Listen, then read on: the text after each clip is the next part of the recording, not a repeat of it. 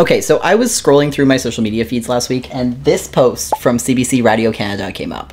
And like, 6th grade French was not my forte, but any talk of kids and trans express is gonna raise some alarm bells, because that usually means some transphobic misinformation is coming, no matter the language.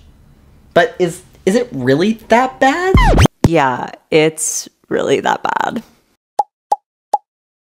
Okay, so Zia, for an Anglophone like me and anyone rightfully worried about this anti-trans nonsense that's been on the rise across Canada and other provinces like Alberta and Saskatchewan, what is going on in Quebec, and why should we be worried about it? So Radio-Canada put together this story about gender-affirming care, but it is full of all of the tropes of what not to do when reporting on trans people.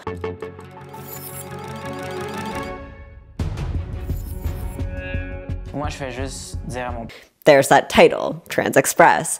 Also phrases like, this field is evolving with capital S speed. Okay, but let's be real. French is a little overdramatic, right? That's what this is. It's hard to know how much of it is French as a language just being kind of dramatic, because this thing is full of misconstrued facts and poorly framed case studies. The doc does feature somebody with a positive experience transitioning, but not until 40 minutes into the program. And instead, viewers are bombarded with stories of young people who regretted their transitions. So for someone who doesn't know any better, it creates an impression that people are experiencing regret in droves, when in reality, studies have shown over and over that transition regret is exceedingly rare.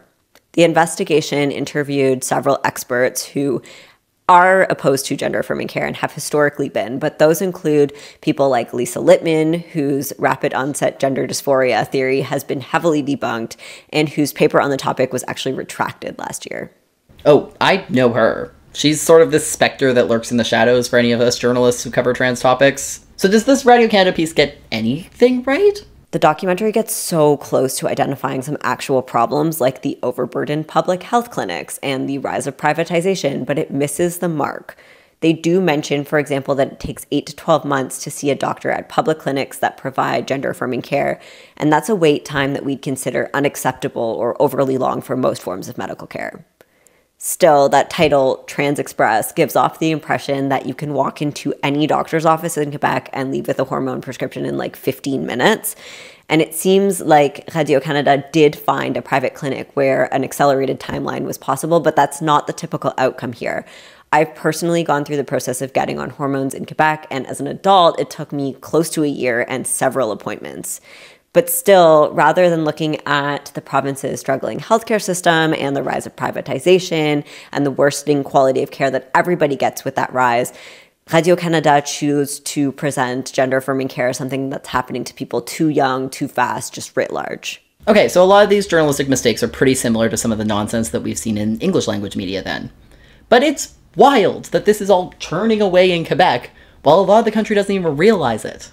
This isn't the first time Francophone media in Canada has been transphobic. Like, we have horrible columnists here, just the same as in the rest of the country.